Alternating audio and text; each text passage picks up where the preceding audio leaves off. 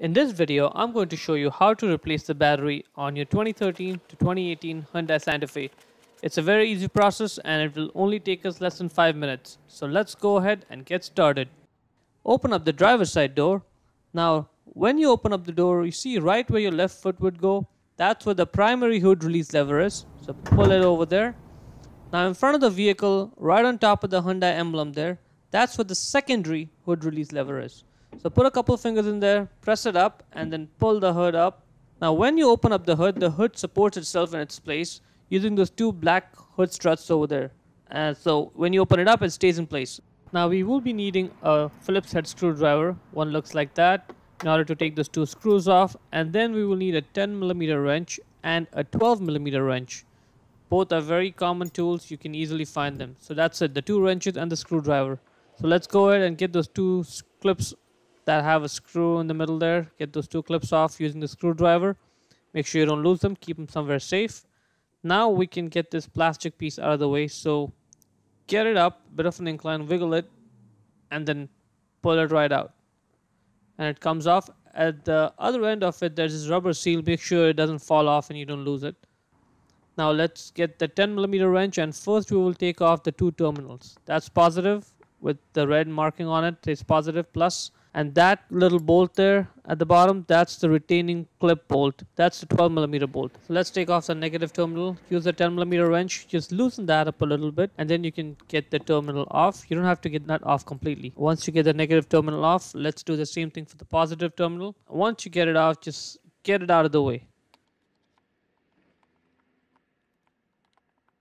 Now let's get that 12mm wrench. And the good part about this car is there's some space over there, so you can use a wrench and you can loosen up that bolt that's holding the retaining clip in place, right? It takes about 1 minute to do it, so be patient, but it will come right off. Make sure you keep the bolt somewhere safe, and that's the retaining clip. Now all you have to do is just get the battery out of there. Be careful, the battery is heavy.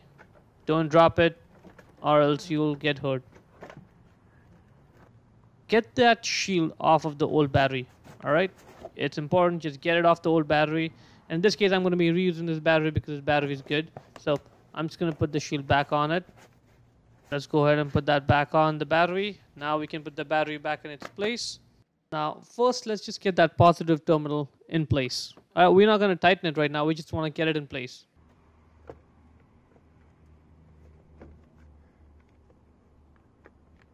That straight edge of the retaining clip, that's what presses down on the battery and keeps it in place. So let's get the clip in place first. The good part about the position of the retaining clip is if the battery is not positioned correctly, the retaining clip will not be in place and you won't be able to bolt it down. Let's put the bolt in and tighten that up. Now let's try and shake the battery and see if it moves. See, this one's good, it doesn't move at all. Now we will tighten the two terminals, starting with the positive terminal first. We already have the positive terminal in place. Let's just get the 10mm wrench, tighten it. Same thing for the negative terminal. Tighten that with the 10mm wrench. Now we can put that big plastic part back in its place. It goes in at a bit of an angle.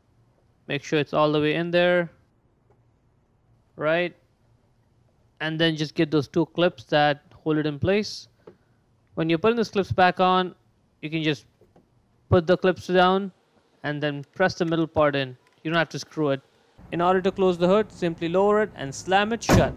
That's pretty much it. If you like this video, we got a lot more videos made just for your vehicle. So check out the playlist over there. And if you have a friend or family who can benefit from this video, please share with them. Till then, drive safe and thank you for watching.